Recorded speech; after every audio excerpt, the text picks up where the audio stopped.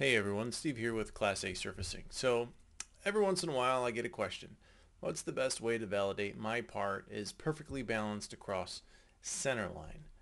And it's a pretty easy thing, but it's kind of buried. It's one of those things where you have to know it. You just can't. You're not just gonna find it. So I have a spline that I extruded out, and I'm gonna go ahead and X-form this. And let's go like this, go like this, go like this. And then I'm just going to move some of these, and I want to make sure it's balanced across center line. So I'm going to pick one side, and I'm going to hold the control key down, pick the other side, and bring this down a bit.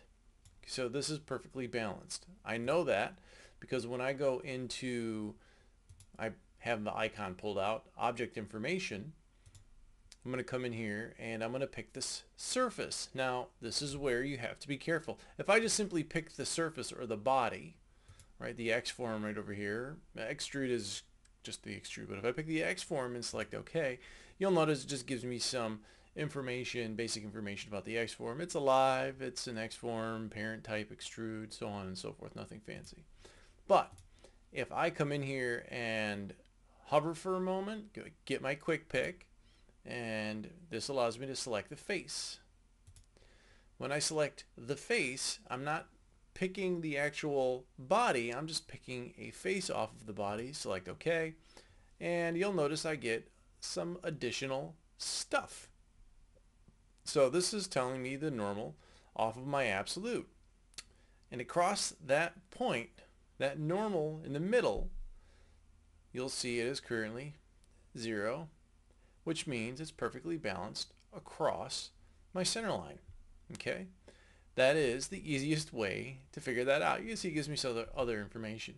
Now I can prove this because if I come in here now, I'm just going to double click on that X form, and I'm just going to move this little node just a tiny bit.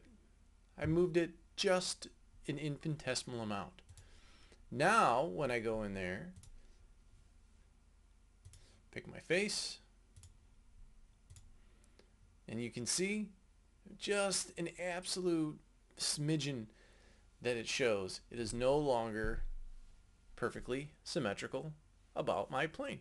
So that is the easiest way to figure out if something is perfectly symmetrical across the center plane of a vehicle. So you can see just a hair. Doesn't take much to throw it off. If you see anything other than zeros here, then you know it's not symmetrical. Anyway, very quick and easy tip. Hope you learned something. If you did, like the video, share with your friends, subscribe to the channel if you haven't already. Thanks.